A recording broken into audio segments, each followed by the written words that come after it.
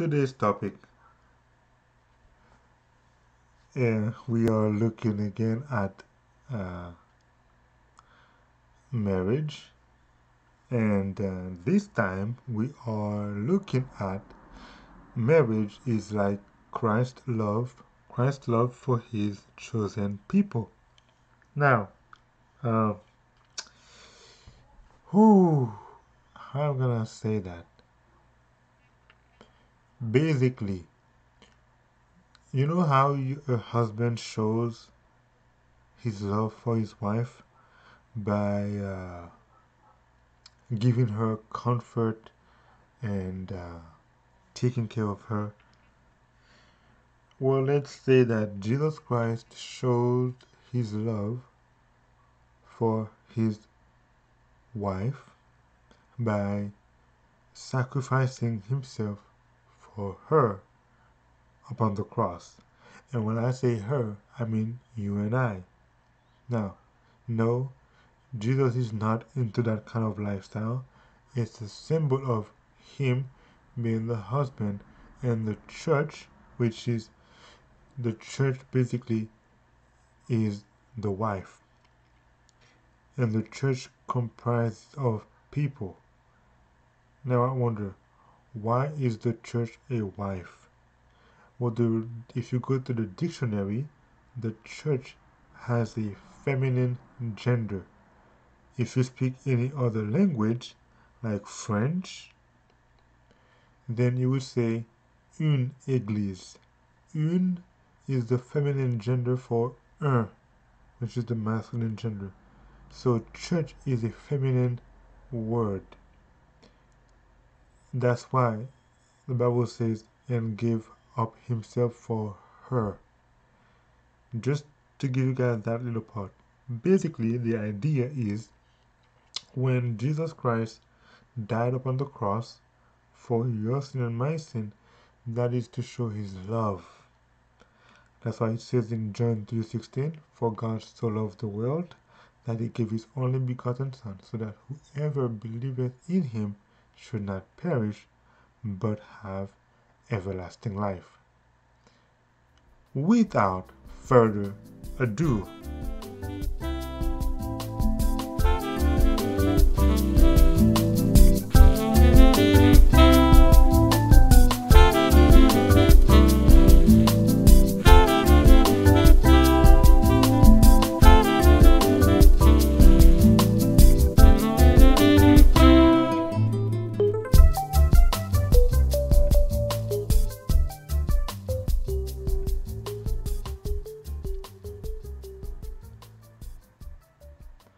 marriage is like Christ's love for his chosen people. Let's see. In both the Old and New Testament, in both the Old and New Testament, the marriage relation is employed to represent the tender and sacred union that exists between Christ and his people, the redeemed ones whom he has purchased at the cost of Calvary. LYL 16.1. Well, I guess maybe now that makes sense.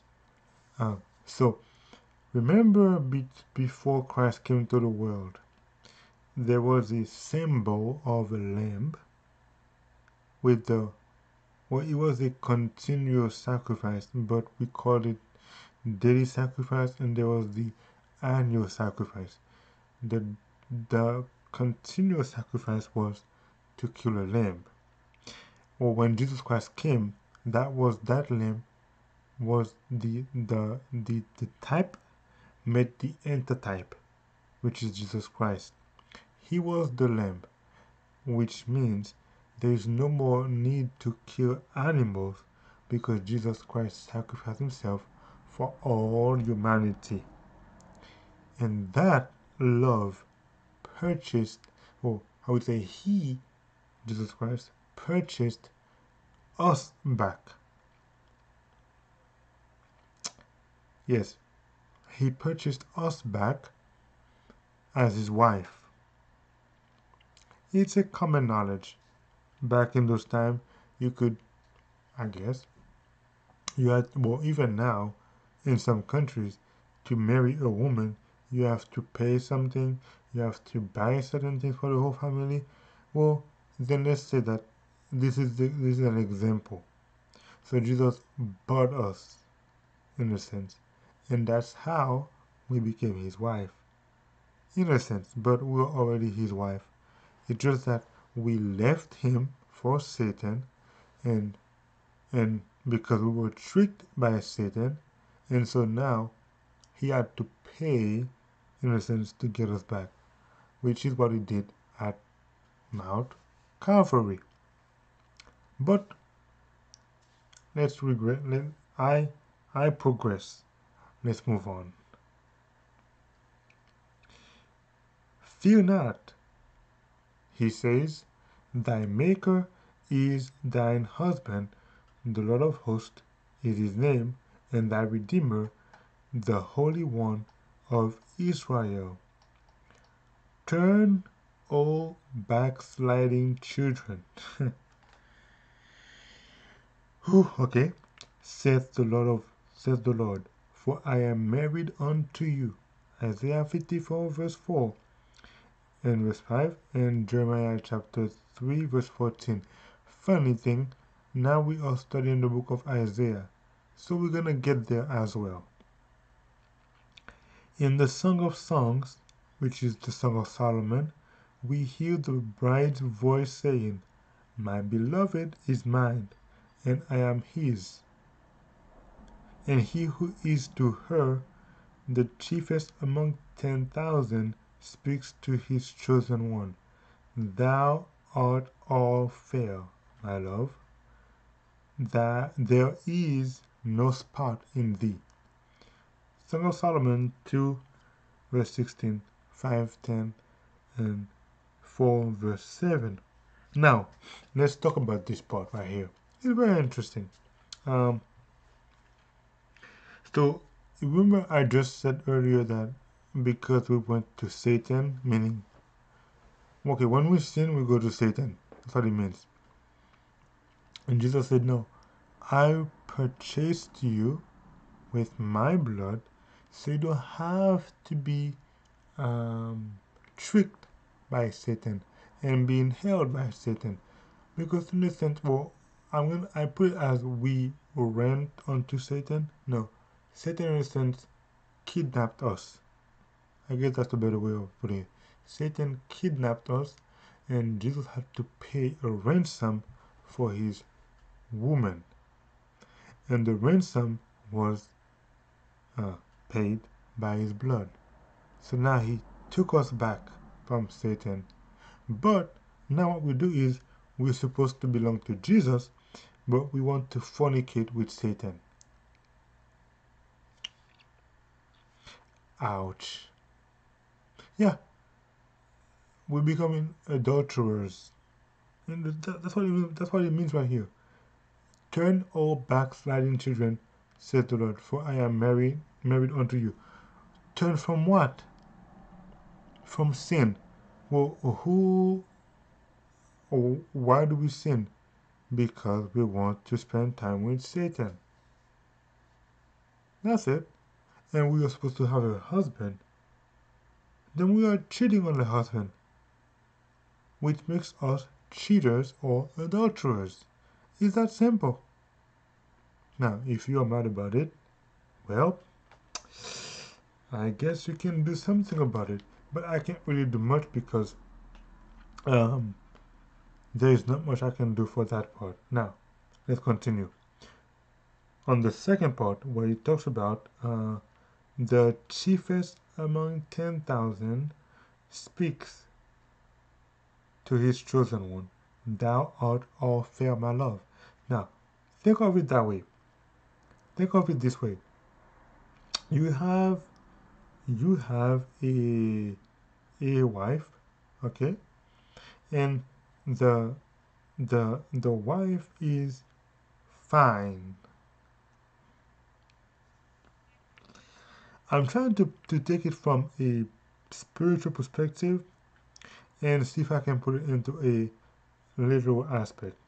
Okay? You have a wife, okay? And your wife is fine. Are you gonna tell your wife that she's fine?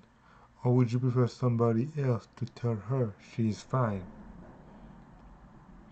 And when I say fine, I mean she has a pretty face, nice breast, a nice body shape, and she is in shape all around. I call that fine woman. Now, would you say that to her, or would you let somebody else say it to her? Look right here. Might be now. Thou art all fair, my love. There is no spot in thee. This is Jesus. I'm gonna assume for the moment. It could be either. No, it has to be Jesus saying that to his bride. Why? Because when Jesus comes the second time, his wife will be a perfect, untainted, undefiled, blameless, fair, no spot in her. We have to become that. That's why we are talking about marriage, which is in a sense, the union between Christ and his wife, the people, his chosen people. That is what is going on right here.